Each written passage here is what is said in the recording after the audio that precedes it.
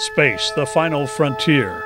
Now there's a familiar line that greeted us every week as James T. Kirk, Jean-Luc Picard, and several other captains led us on adventures where no one has gone before.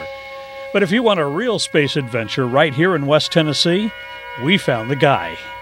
I've been doing astronomy basically almost since 1956 when I was in high school. I remember the first Sputnik went up, and of course I've seen people land on the moon. And interest in astronomy at the public level has waxed and waned, of course, over the years. And it's right now, I would say it's waxing again.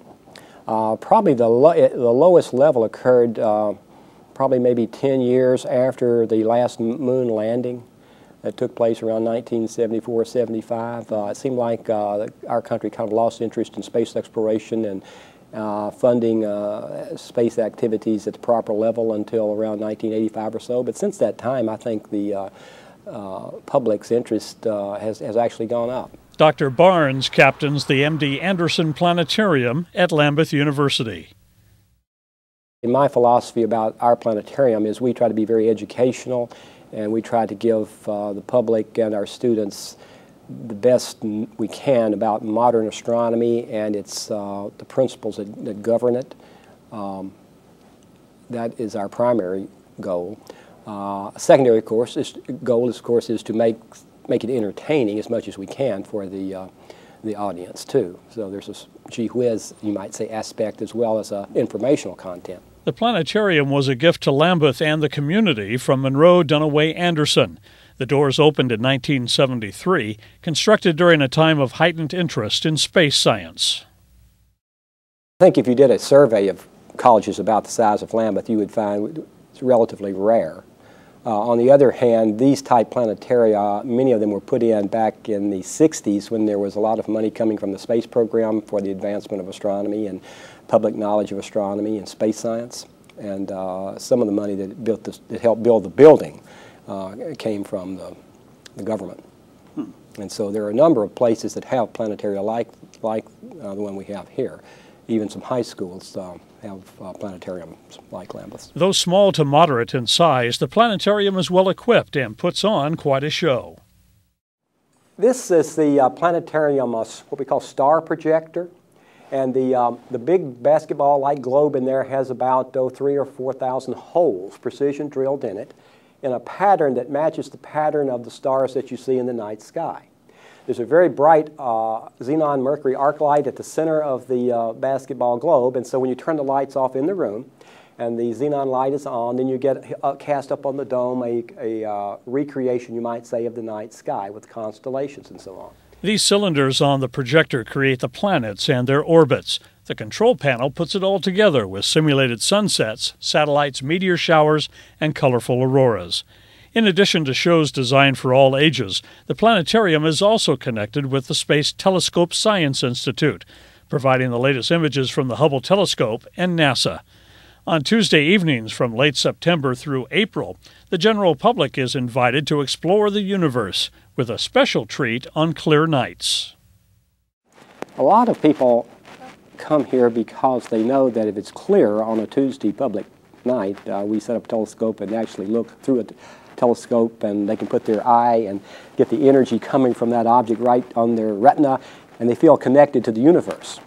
To me, that is something that a lot of our patrons have commented very positively about, and they feel that maybe is unique. Because you go to, say, a big city planetarium, often they'll give you a very nice show and a lot of special effects, but they may not do anything that connects you personally with the universe.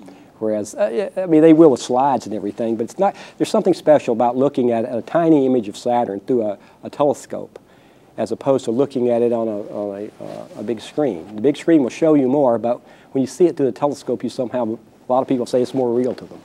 We're all stardust, which is a way of saying that the elements that make us up, like oxygen and iron and calcium and so on, were actually manufactured in stars that blew themselves up, and then later on those elements got into our bodies. This is, as Carl Sagan used to say, is a cosmic connection between us and those big nuclear reactors up there in the sky. So I want our students to know why we have confidence in this rather amazing view of things. To say that the universe began about, say, 14 billion years ago, how do we know that?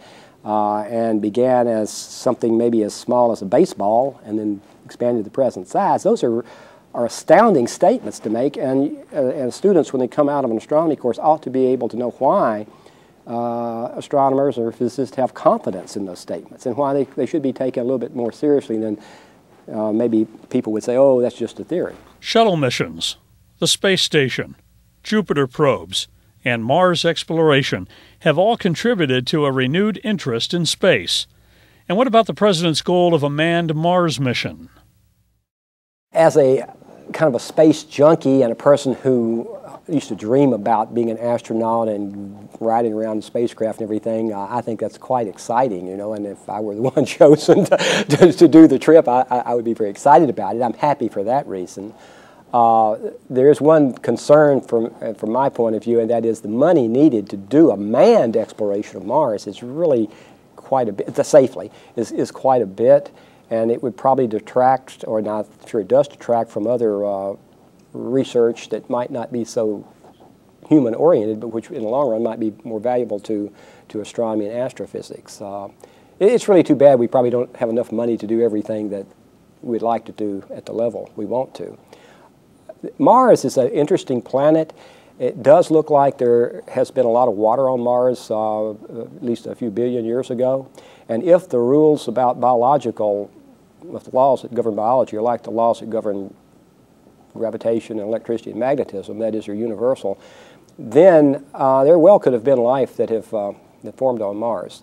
And then if you discover that there was life on Mars by going there, that would be a discovery of, well, gigantic proportions. In the meantime, Dr. Barnes and the Planetarium will teach students and the public about the origins and the possible futures of our universe and our relationship with the stars. These questions are usually considered to be very profound. Well, they are profound questions. And so to me, being human means you're curious about your state and the world around you. That distinguishes us from just, we think it distinguishes us from, from animals and other types of life. So that's part of being human, is to want to know. And so I hope that after people take at least my course, they will have some of that curiosity satisfied and will want to know more.